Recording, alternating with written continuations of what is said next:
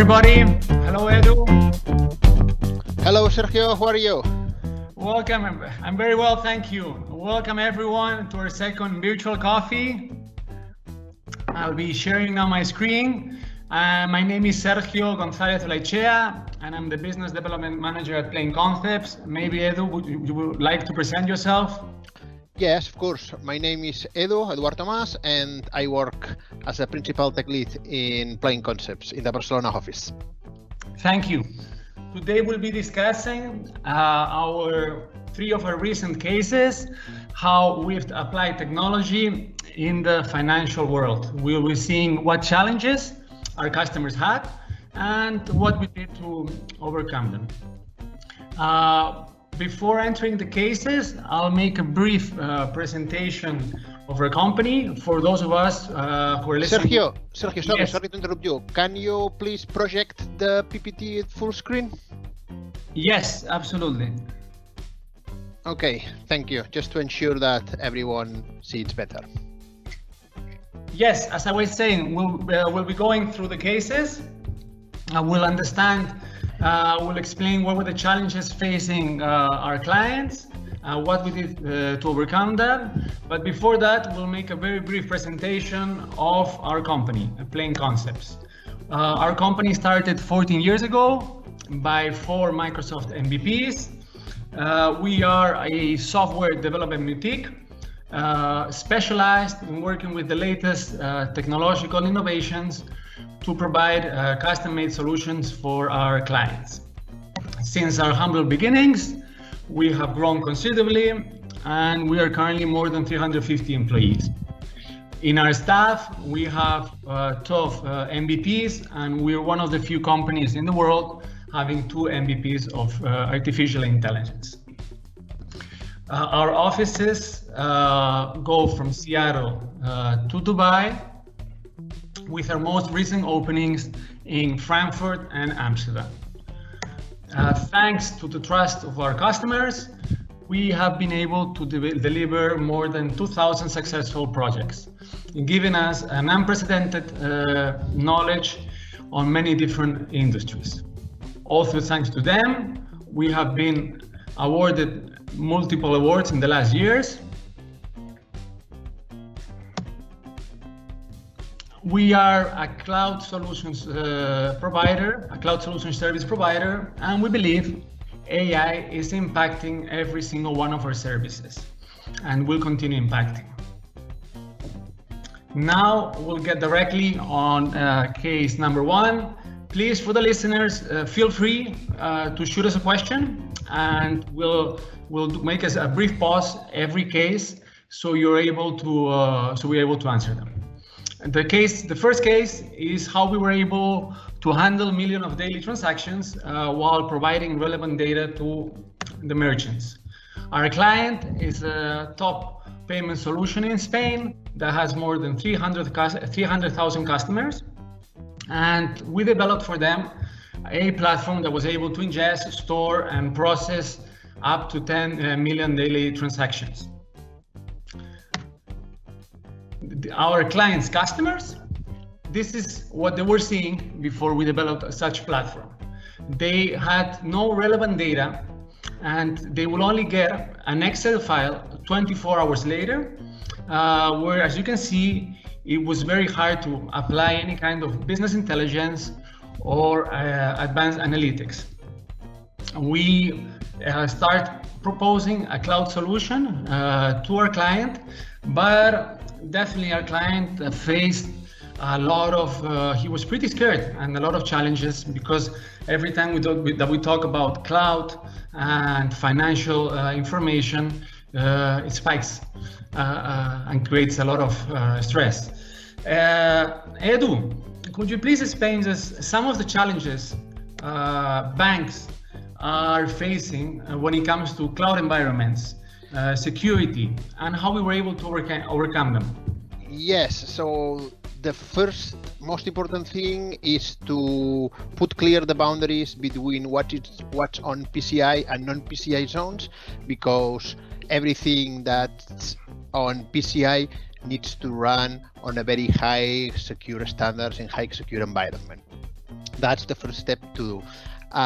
Then, for instance, we worked with infrastructure department of the customer to ensure that we were able to translate from what they have on-prem to the cloud, and also by the security department, because they have a lot of security procedures in place, and they want to keep at least the same security level in the cloud. So that means that you need to analyze all the cloud products and say, okay, does this product support, I don't know, encryption? And if they support encryption, can you manage the keys? How you manage the keys? Or maybe the keys are managed by cloud provider? Is this product able to run in a private virtual network, whatever? So you need to understand all the cloud products in terms of security features, and then choose the best option. But I think that is the most important thing. First, separate the boundaries between PCI and non-PCI, and then start going by product and trying to match the security characteristics of the product to the requirements by the customer. Thank you, Edu. I know another of the challenges we had, because as I previously mentioned, at the end of when we delivered the project, we were able now to process up to 10 million daily transactions. The listener has to understand it's just not transactions 10 million today. We're also counting the ones of yesterday, the ones of the day before. How do we manage to build such infrastructure, and which challenges do we face, Edu? The most important challenge here was not the ingestion of the big data ingestion itself, was to being able to ingest in some way that allow for KPIs. So the customer asks for a lot of KPIs for their transactions. So we need to ingest all data and then automatically make some aggregate by day, by month, just to be sure that we were able to provide those KPIs. Also, we finally ended with a multi-tenant data aggregation in which each merchant of set of small merchants were treated like a separate tenant, because that was the best way to scale the system. And in a more technical way, what we used in that project was an HD Insights Hive cluster. So we get all the data in storage. We start up an HD Insight cluster with some nodes, process all the data, and then we shut down the cluster. This allows us to have all the power of a Hive, and also maintains the cost as low as possible, because we only keep the cluster running the minimum time needed for the ingestion. We use HD Insights, which was the solution that were available at this time, but there are also there are also other solutions that we could use here, like Spark or Databricks, for example. Fantastic. As Edu was mentioning, we were creating several aggregators because we had the other part of the project, which was the web portal that all of these 350,000 customers could see. This was useful because we have to bear in mind that the client's customers were completely different. It could be a multinational that had operations in multiple countries, as it could be a small shop owner.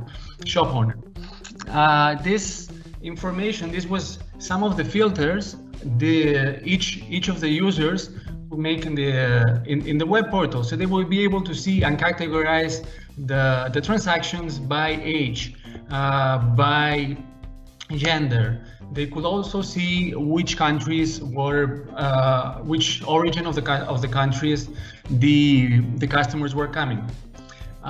This tool allowed them to create even some comparison of forecasting. For example, imagine a small coffee shop that could compare with the same postal zip code, how were the sales on at a certain time of the day on neighboring coffee shops that obviously would be also on the platform. You know, they could also apply forecasting using this information. Let's say as a place that had some certain indicators, weather conditions, like on a sunny day, they received more tourists from a certain location, which let's imagine they consume more Fanta. You know, bearing in mind those characteristics, they could stock themselves better, so they wouldn't run out of stocks. This is the explanation from our side. I don't know if Edu, we have any question concerning this first case before we jump to the second one. No, I think that we can go ahead. Okay, our second case is the creation of a platform simplifying third parties access for bank categorization and credit scoring. Our client is a worldwide credit scoring company that has operations in more than 35 countries. We created for them an entire microservice platform with 2 entry points through an API in web that will allow them a simple integration for more to have a wider reach in customers. Now, let me give you an example. Our client, let's talk about, for example, the car industry. Our client had customers such as, for example, Mercedes-Benz. They have their own financial service department, and they have the capacity, financial capacity and engineering know-how to adapt their systems to our client's bank categorization tool. The problem was with other entities. Imagine in your city any multi-brand dealership, you know, that has 5, 10 stores. You know, it's not as big as obviously as Mercedes-Benz, and doesn't have neither the financial capacity or the technological know-how how to adapt. Our client therefore asked us if we could create this platform that allowed in a dual entry point, and it could connect those customers. So let's imagine now, as we can see in the picture, a family came, wanted to purchase a car, and they would apply for a loan. You know, as I'm sure most of the people listening has happened, you would either receive an email or an SMS asking you to accept certain conditions in order to transfer that information to have a better understanding of your credit report. How would it work? You would either be accepting the SMS or the email, go to the bank directly, which will be integrating with a PCI compliance, like for example Eurobits or PCE. We will process such information and then finally to the bank authorization. Option number 2, instead of connecting directly with the bank, we will get the bank credentials, the bank transactions, and we will process them to fill them into the bank authorization. I'll show now the architecture. Edu, could you please explain why did we build such a microservice architecture using Kubernetes? Well, the answer for why we built a distributed microservice architecture was before there are clearly separated pieces. Some of them were already developed, some of them developed by us to integrate the project, so it fit very well in a microservices culture. So we could develop each part more or less independently.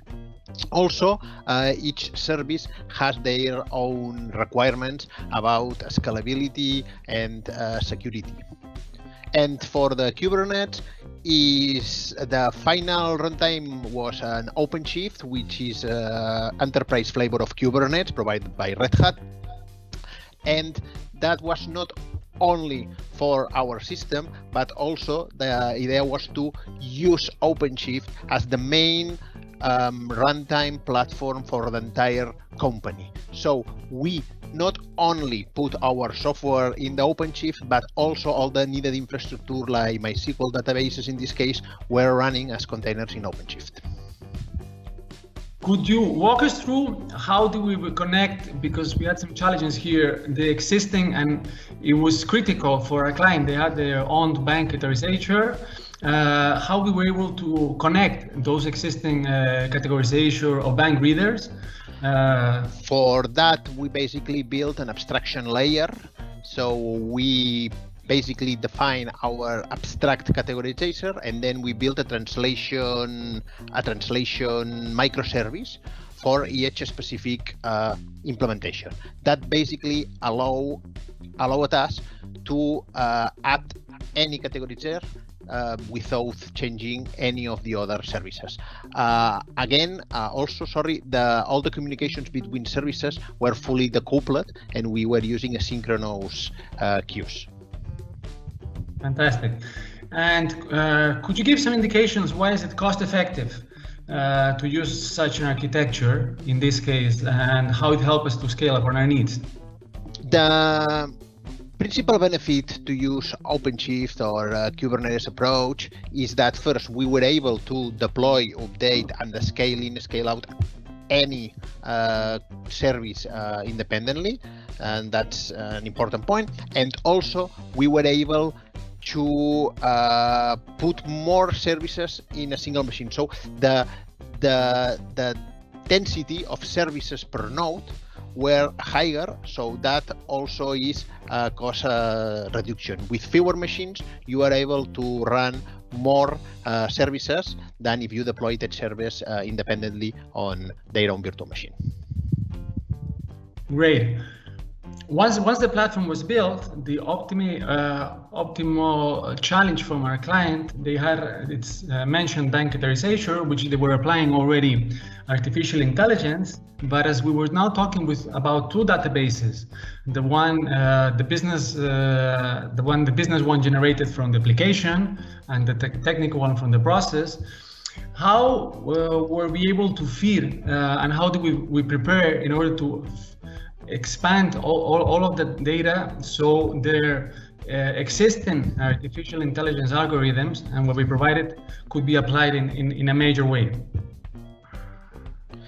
Yes, that's important, because having all centralized data, okay, instead of having them separately, and now the data was accessible for the whole system, we were able to apply machine learning algorithms to do automatic scoring classification, which was very interesting because we have integrations with many banks, so we don't have only the specific bank movements for one bank. We can have more movements from other banks, so we can have more or less their banking history. We also can categorize this movement, so we know on what is spending the money, and based on all that data, we are able to, using machine learning and artificial intelligence, perform automatic scoring classification, which was very powerful. Fantastic. So today we're processing more than 2,000 daily requests, and that has made definitely our client recoup its investment pretty fast. Could you please tell us also, because we talked about the entry point, how did the institutions were receiving the files? Yes, so, and this case, just to clarify, when we talk about the institutions, it's not about the final customer, you or me, that is going to buy a car, in your example. It's the car dealer in this case. Basically, our system is fully independent on what the output can be, but we implemented the two needed outputs that were requested by the customer, that were an FTP, a secure FTP, where the car dealer in this case can grab the data, or a webhook that allowed for more large enterprises to integrate the scoring classification, to integrate these results in their own automated process. Cool. And one last question concerning this case. I'm sure we have some listeners that are thinking, wow, this seems fantastic, but it maybe takes ages. Could you please tell us how long it took us to finish the project? And could you explain and give some detail of some of the challenges we also find there, you know, that making the project ourselves? Yes. First, the round numbers. Okay, the entire project was more or less developed by 9 months, 3 persons. Okay, that was the effort, more or less in time and man days. And now the other part of the question is how we were iterating in the features. Okay, so first, in this case, in the customer, as we choose to use OpenShift, OpenShift has a lot of enterprise features that we could use for that. And for instance, every service that you start developing needs to start developed using a base image approved by the organization. Okay, also that we deploy first in a development environment, and then we're a board of architects that first analyze the architecture and give their green, red light and feedback what needs to be improved. And this is because our system is not alone. Our system may need to interact with other systems, and also we need to keep in mind that the entire organization will run inside the OpenShift, not only our project. Once the architect board is say that okay, we go again to security team. Security team basically performs any kind of automatic and penetration testing, and based on their reports, we can go ahead, or we need to re-implement parts of the system. And then if we go ahead, we can start applying on the test environment, which is separated tester team does and performs any kind of automated and manual monkey validation, whatever they need to do to ensure that everything is working as expected. And finally, if everything goes well, we can deploy to production. That's for the internal API, the internal services. For the external services, the services that are exposed to outside using an API gateway, which was APG in this case, we had a similar process, but we were guided by a committee of APG experts, people that basically have a high degree in APG knowledge, that guided us with some recommendations about the policy, transformations, security management of APG, whatever. That was more or less the full picture. Okay, before we move to our third and final case, do any of the listeners would like to make any questions? I don't know, Edu, if you see any questions there? Not right now. Okay, we'll move to the third and last case, which is invisible payments for retailers, allowing a speeding up of store queues at the cashier. Our client is one of the biggest retailers in its sector and wanted to have a payment functionality within its app. Today, we're handling more than 200,000 monthly transactions, and I'll walk you now through which were the main goals our client had. Number one, as they had already an existing app, they wanted to create an astonishing, cool payment functionality that would engage their customers, and they would spend more time on the app. Their second of their goals was to reduce the store queues. They wanted to see if such payment method would allow them to reduce the queues generated at the stores, so more people could pass in a faster way. So let me walk you through the customer journey. Our friend here would arrive to the cashier, would pop up his cell phone, apply to press within the app on the payment functionality, and a QR code would be created. The cashier would read the QR code, and this is important, and the customer would put his phone on his pocket and he would never have need of it. Cashier reads the QR code and automatically, before swapping any of the products, is able to understand if there's any promotions, any discounts that this customer has. All the products will be swapped, and once the products will be swapped, automatically it will be generated a token that would validate the transaction. So what we allowed was, compared to other traditional payment methods, we were able to record it, and our method that we called invisible payments was 40% faster than cash or credit card. Not only that, as we mentioned, it's currently being implemented. It's currently processing more than 200,000 the monthly payments, and already has the infrastructure ready when our client decides to go, for example, to auto checkout cashiers. Edu, could you walk us please through the flow of the transaction and why we decide to build such payments functionality on the cloud? Yes, basically scalability in this case. So we need to be aware that this whole system needs to serve or needs to be deployed more or less against 10,000 shops across Europe. Okay, so we need to have a system that was once very scalable and second high available, and the cloud is the best platform to provide those things. Okay, and as we were with different countries, we had to integrate with multiple PSP services, being each of them different. How we were able to create this? That's basically, well, first, to provide the flow that you mentioned before when you show the QR, you need to put your credit card information in the application. But we wanted to have credit card information in the application, because if we do that, if we store credit card information, payment method information, we need to be PCI, and that adds a lot of complexity to the solution. So basically, we defer that on a PSP. That means that when you add your credit card information in the app, you are redirected to the PSP page, okay? And then is the PSP the one that asks the credit card, validates that the credit card is valid, and during this process you probably will receive a second authentication factor from your bank, an SMS, coordinate, whatever, okay, just to ensure that are yourself the one that are adding your card.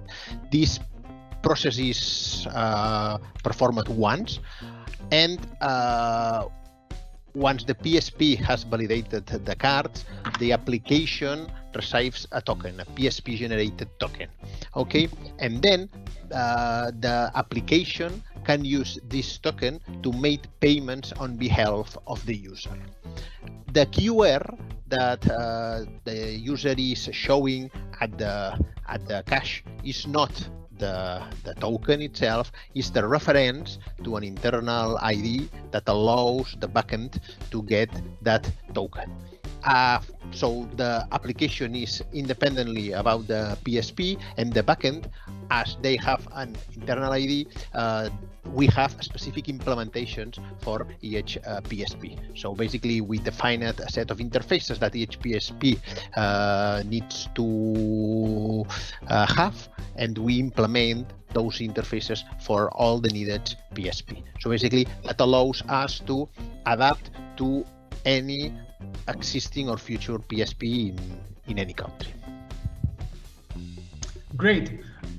I mean, maybe some of our listeners are making the same question. I enroll, I download the app. I'm already part of the retailer's app. I decide to enroll my credit card, and at the moment I have money, and the moment I may go make a purchase, for some reason I get a receipt, and I don't have money in this credit card. My question is, how is the retailer in this side secure that all the payments are trustworthy? Yes, we don't process payments. The application don't process payments. The payments are processed through PSP. So in this case, the retailer has the same security and confidence as if the user used their own physical credit card to do the payment. So as in the case of, because I'm sure it's, maybe we mentioned very fast, we just show the form once with the QR code, then a token is being generated. In case of my credit card did not have funds, no token would be generated, and we would not be able to process the payment, correct? Exactly. If you have no funds, the payment won't be processed by the PSP. So the dealer has exactly the same confidence, because it's the same from the PSP point of view. Is exactly the same that if you have just paid with your physical credit card. Okay, fantastic. For those listeners, from our side, this is all. We welcome now any question. I don't know if Edu, you were able. Yes, we have a couple of questions right now. One's from Natalia. That's related from the second case, not this Okay, last. I'll go back. Okay. I'll go back to the. Okay, and the question is if we can explain the next. How does the process of primary integration with a bank works? I'm not sure exactly what she's referring on the question, so maybe, I don't know, Sergio, if you have the question clearer.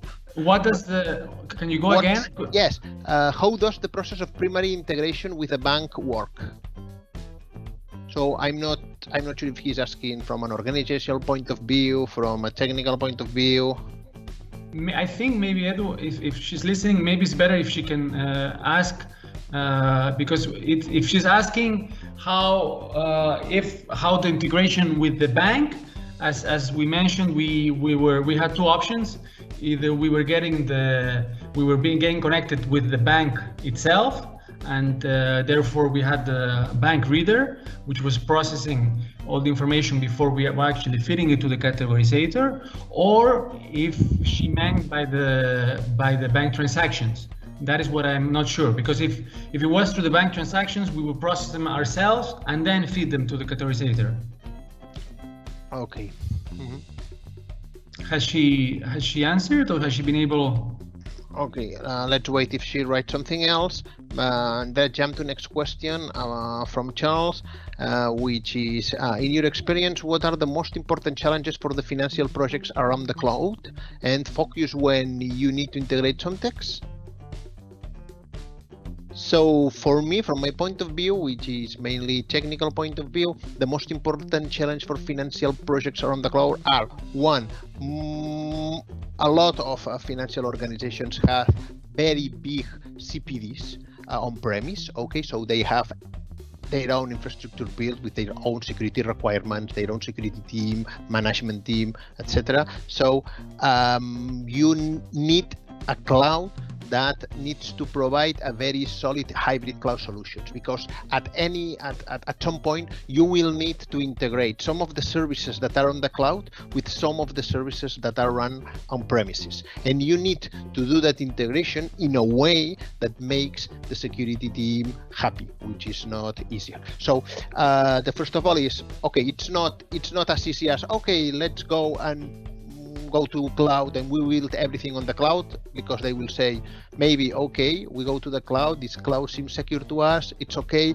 but wait, we have our own database, our own host, whatever, our systems processor that's on premise, and we cannot and we won't move that to the cloud.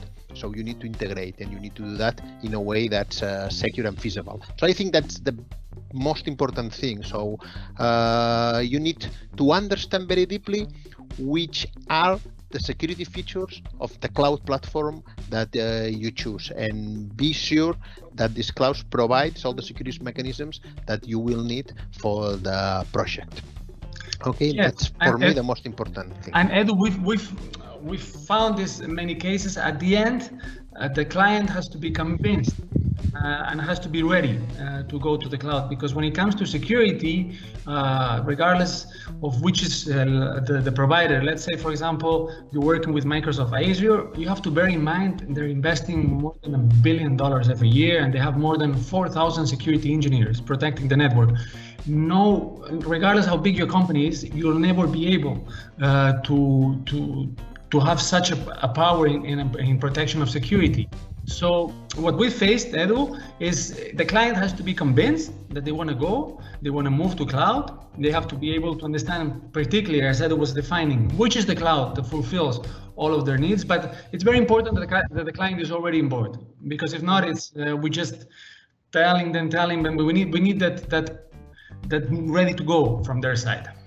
Okay, and just Natalia just pointed out that for the question that we were answering before about the primary bank integration, she just pointed out that it's about the technical point of view, and for that I will only point that I will only say that there is not clearly an unique way that you as an organization can access or request the bank, the financial movements of a bank's customers. So you need to have a deal with the bank, and the bank will provide you the mechanisms, or will say you the mechanisms on how and when and under which circumstances you can access to the financial data. Okay, so it's very ad hoc for each bank in this case. Okay, so it's not a single thing that you say, okay, I will use this API or whatever. There are a lot of ways to do that, and it depends on the deals that you have with the bank in this case. Edu, do we have any other questions? No, right now. It's important for our listeners, we'll keep open for another minute, that if you have any question, we'll be making follow-up through email. Please shoot us a line. We'll be happy to jump online, Edu and myself, if you want to be, any of the cases wants to be explained in a deeper capacity. We're completely available for you guys. Okay, Natalia has also clarification from a legal point of view too. I cannot answer that part of the question. So what are the legally deals? But I think that's everything about the deal that you as organization do with the bank to request the financial movements about customers. Okay, and I think that's probably a thing that can be different by country or by region or whatever. I'm not sure, Sergio, if you have more information about that. No, I cannot. As you said, it varies a lot. It's case per case. But what Natalia, what we can do, if you have there's a concrete need for a concrete country, we could definitely look into it. But I'm not the right person to answer the legal issue. Okay. Okay then, thank you everyone who joined for listening in. Edu, thank you for doing such a fantastic job like always. It's been a pleasure having this virtual coffee with you guys. Keep tuned. We'll be having regular sessions within this week and following weeks.